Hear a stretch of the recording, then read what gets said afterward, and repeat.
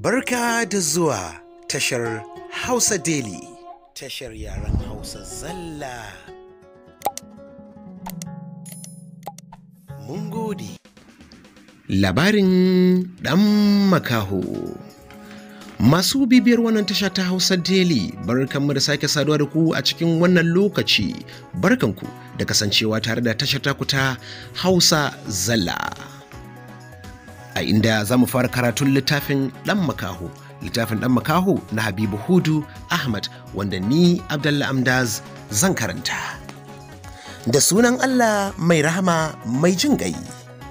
A hankali sautin bugun ƙofar tawa ya ci gaba da tashi, yana ratso shirin da ke tattare da daren. Ina da kwance, amma tsoro ya hana min yin tunanin yadda zan yi in miƙe don ganin kowa ne mai ƙwanƙwasa ƙofar. Ina tsammanin ana ƙwanƙwasa ƙofar ne a hankali ta yadda ba a buƙatar wani ya san abin da ake ciki. Aka ci gaba da ƙwanƙwasa ƙofar ɗakin nawa, a yayin da ni kuma tsoro ya daɗa kama ni. Ba da niyyar na yana ƙwanƙwasa ƙofar, don haka sai na yaye bargon da nake lullube da shi. A hankali na miƙe cikin sassarfa kamar wani ɓarawo, na nufi bakin ƙofar ɗakin da nufin zan buɗe.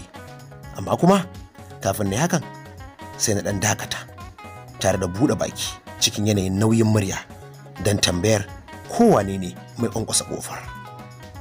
Abin da na faɗa shi ne, wane ne? Na faɗa hakan ne cikin muryata da ke yin rawa. Ni ce, aka faɗa daga bakin ƙofar. Na shaida muryar mai yin magana, wanda a dalilin hakan ne yasa gabana ya mugun faɗuwa. Amma duk da haka sai na ɗan dakata, na daɗa kuma tambaya don tabbatarwa da kaina abin da nake tunani. Ke cewa, ni ce Suwaiba, ta sake faɗa cikin sanyin murya. Wace Suwaiba kenan? Suwaiba matar Mukutar. Wani Mukutar ɗin? Mukutar makwabcinka. Wani makwabcin nawa? Ta ɗan jinkirta kaɗan kafin ta sake cewa wani abu. Daga bisani sai ta sake rage sautin muryarta ta a hankali. Ta ce, kai dai kawai ka buɗe, za ka ga komawa ce ce. Ko da na tabbatar da cewa matar Amini na ce, sai tsoro ya fita daga cikin zuciyata gaba ɗaya. Na yi matuƙar mamakin jin cewa matar makwabcina tana ƙwanƙwasa min ƙofar ɗaki a tsakar dare. Amma ban ayyana komai a zuciyata ba, sai kawai zuciyata da ke tsammanin cewa ko mijin nata ne ba shi da lafiya, ake buƙatar taimakona. Ban buɗe ƙofar ba sai da na soma kunna ƙwallon lantarkin da ke cikin ɗakin, sannan na duba agogon bango, na yi ƙarfe 1 na dare ta ɗan gota har da mintuna 16. Na kai hannuna kenan akan sakatar ɗakin zan buɗe, sai na ji ta sake kwankwasawa a hankali. Ka buɗe mana. A'a. Amsar da na bata shine, ina zuwa, bari in sanya kayana. Na juya da nufin zan ɗauko doguwar riga ta in sanya. Cikin abin da bai wuce in daƙiƙu ba, na sanya rigar. Na zo na buɗe ƙofar. Sai dai kuma abin da na gani a bakin ƙofar shine abin da ya ɗaga min hankali, ya kuma haifar min da tsoro mai tsanani haɗi da faɗuwar gaba. A tsaye a bakin ƙofar ɗakin nawa, kanta babu ɗan kwali, sanye da kayan bacci irin doguwar rigar nan ce da mata kan sanyawa yayin da za su kwanta bacci. Duk da cewa dare ne, babu wani haske gamamme a ciki, amma daren bai hana ni ganin surorin jikinta ba, don abin da yake da ɗan hasken ƙwarin lantarki da kuma farin watan da ya gaurayi a cikin tsakar gidan. Na yi matuƙar razana, wanda hakan ya daɗa tabbatar min da cewa watakila ko a gigice take sakamakon mijin nata ba shi da lafiya. To amma ai ya shaida min cewa zai yi tafiya, ko da yake ban sani ba ko ya fasa ne. Sai dai abu guda ɗaya ya ɗaure min kai shine, ko kaɗan babu alamun damuwa a fuskarta. Wannan shine abin da zuciya ta dinga saƙa min a daidai lokacin da na ga Suwaiba a gabana, a kuma cikin yanayi irin wanda ko kai ne ka ga wata mace wadda kunya ke tsakaninka da ita, za ka tsinci kanka. Na buɗe bakina cikin nauyin murya, ne mata magana kamar haka. Suwaiba, lafiya kuwa? Eh, lafiya. Ta ce, lafiya. Daman wani saƙo ne aka ce in sanar da kai. Wani irin saƙo ne? Ta ɗan yi miƙa gami da ɗan bankaro ƙirjinta. Mu shiga daga ciki ɗakin, naka tukunna sai in sanar da kai.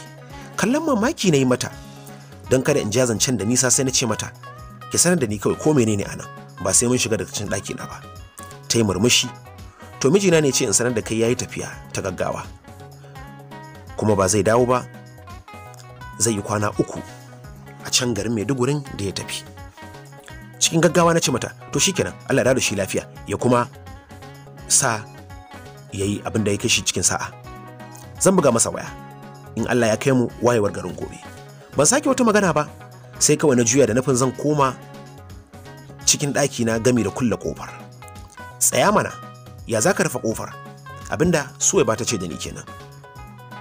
Ta faɗa daidai lokacin da ta sa hannunta ta riƙe ƙofar. Ai da sauran magana. Cikin mamaki na waigo na dube ta. Wace irin magana kuma? Na faɗa ina mai kawar da kaina daga barin kallonta. Ta yi hamma ba tare da ta tushe bakinta ba, sai ta ci gabar cewa, don Allah wani taimako nake so kai mani ɗan kaɗan idan har kana da hali. Cikin mamaki idanuna a waje na kalle ta. Wani irin taimako kenan? Suwaiba ta buɗe baki ta ce da ni, ba zan iya kwana a cikin ɗaki na ni kaɗai ba. Na dube ta da mamaki. Saboda me? Ta ce saboda tsoro nake ji. To ni kuma me kike son yi miki? Na faɗa cikin murmushin yaƙi. Ta ɗan daɗe ba tare da ta yi magana ba. Da ya ƙarshe ta ɗan sunkuyar da kanta, tana mai faɗin, so nake dan Allah ka zo ka taya ni kwana. A firgice na ɗago kaina na dubi Suwaiba. Na ce lallai yanzu na gane baki da hankali. Suwaiba ta yi saurin tarar numfashi na da faɗin magana kamar haka. Ba rashin hankali bane, taimako ne kawai nake so kai. Cikin gaggawa na soma kokarin kulle kofar ɗakina, ina tsammanin ta fahimci abin da nake nufi. Sai naga ta soma kokarin shigowa ɗakina tana mai faɗin, in kuma ba za ka iya kwanciya a cikin ɗakina ba, to ni zan kwanta a cikin ɗakin naka. Ban ankara ba, sai kawai ganin ta ne ta shigo cikin ɗakina. Ban yi mata magana ba don ni a waje na gani nake yi mata magana ma haramun ne. Sai da na bari ta gama shiga ɗakin gaba ɗaya, sai ni na fita da nufin zan koma tsakar gida don in kwanta, ko kuma in koma cikin motata. To ashe ta gane duk nufin abin da nake. Tana biye da ni a baya, sai ji na yi an riƙe rigata ta baya. Ina kuma za ka ji? Mutuwa tsaye nai, tare da rashin sanin amsar me zan mata. Amma cikin 'yan daƙiƙu sai na dake na yi ta maza na juyo na dube ta. Babu ruwanki da inda zan ci. Na faɗa ba tare da na juyo na kalle ta ba. Suwaiba ta ce min babu inda za ka ci, domin kuwa haƙƙin makwabtaka bai ce haka ba. Na shaida maka ina jin tsoro. Shi ne ma za ka bar min gidan gabaki ɗaya, in ya so ko menene ma zai kashe ni kenan ya cinye ni? To baka isa ba, sai dai ka canza dabara, don wannan dabarar babu inda za ta kai maka. Cikin mamaki nake duban Suwaiba, wai shin dama haka take? Kunya ta da take ji, tana ji ne kawai don ganin ina tare da mijinta, ko kuma tana da wata boyayyen manufa ne a kaina? Wannan su ne abubuwan da suka cika min kirjina, sau kuma cika zuciyata na rasa samarwa kaina amsa. Cikin 'yan daƙiƙu na ƙara buɗe baki na ce mata, babu wata dabara da zan canza. Na faɗa ina mai ƙoƙarin fizge riƙon da ta yi mini, amma sai na ji ta riƙe rigar gam da ƙarfi.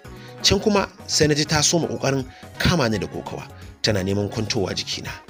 Ban san dai lokacin da na zabga mata mari ba, ina tsammanin marin ne zai saka ta sake ni don na samu daman fizge rigata daga irin riƙon da ta muni.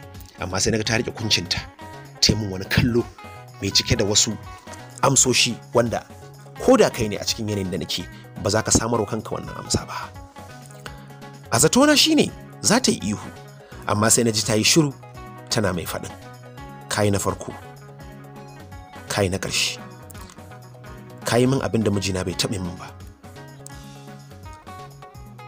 Sai kuma magana ta gaba, zan ƙyale ka tafi, amma ka saurari abin da zai biyo baya, tunda ka nuna min cewa ba zan zauna a ɗakinka ba, kuma ka ɗaga hannu ka mare ni. Zan rabu da kai ka tafi, amma ina mai gargaɗinka da ka kiyayi abin da zai biyo baya, ka kiyayi kaidinmu na mata. Har na so tafiya, amma ina jin abin da ta faɗa sai na tsaya cak. Me zan gani kuwa? Sai dai in ga alkhairi. ta yi dariya har da kyakyacewa. Ba dai ka ga alkhairi ba, sai dai ka ga sharri. Na faɗa mata cikin fushi da zafin zuciya, ƙarya kike yi soyi ba, ƙarya ke ta sha ƙarya. Ta murmushi gami da nuna min kuncinta. Duba gani yanda kamare ni, yatsunka sun fito a kuncina. Yanzu idan na yi ihu mutane suka taru na ce musu tilasta min ka zo ka yi dan na ƙi amincewa shine kamare ni? To waye zai da kai? Waye kake tunanin zai amince da duk abin da zaka faɗa masa? Duk duniyar nan idan gatanka ne ko kuma za su zama loyinka, to ina mai tabbatar maka da cewa babu wanda ya isa ya kukutar da kai, saboda ga shaida yatsunka sun fito a kuncina. Amma in kana ganin za ka iya kare kanka, to shikenan, ga fili ga mai doki. Dam dam shine abin da zuciyata take bugawa, inda na yi tsaye tare da mutuwar jiki na rasa mai zan yi don kare kaina. Masu bibiyar wannan tasha ta ta Hausa Daily, iyakacin abin da muke da shi a cikin shirin na ɗan makaho kashi na 1. Sai ku ci gaba da bibiyar mu a cikin tasha ta Hausa Daily, inda za mu kawo muku kashi na 2 idan mai duka ya hukunta. Mun gode da kallon shirin Hausa